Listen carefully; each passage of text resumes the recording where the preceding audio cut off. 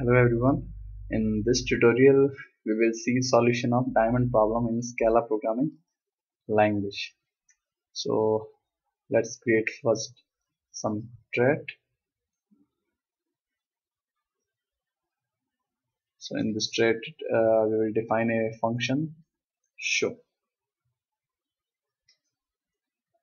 and here we will print class 1 show function.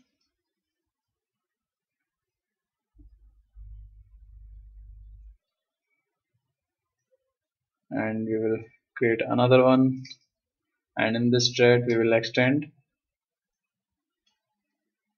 thread 1, and in thread 2 we will override function show, and here we will print class 2 show function. And in thread 3 we will extend again 1, and here also we will override function show, and here we will print class 3 show function. These are not classes, so no need to write class. So here we will create our class, and in this class we will extend thread 2 with thread 3. Okay. So this class is having two threads available with it, and these two threads having same name function. So now the question is that if we call function show on the object of class 4, which one will be called? So we will create a singleton object in which we will define our main function.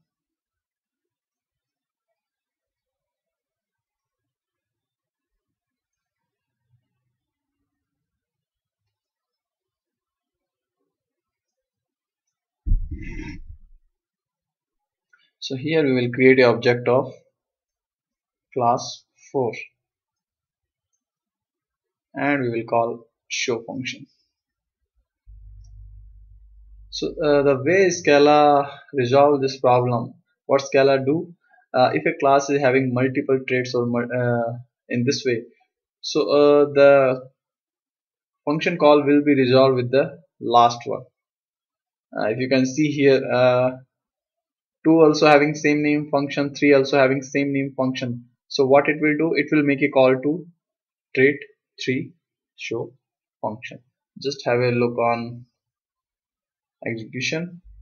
So we will compile it and we will run it. So if you can see, it actually called 3 show function. So this function actually called. So the thread which is in, if you go in right direction, so which one is the furthest in right, that will resolve the call. So now if we change this order, so now if you run it, so we can say this time thread 2 function will be called. So 2 show function called. So this is the way how Scala resolve this problem. Thank you very much for watching.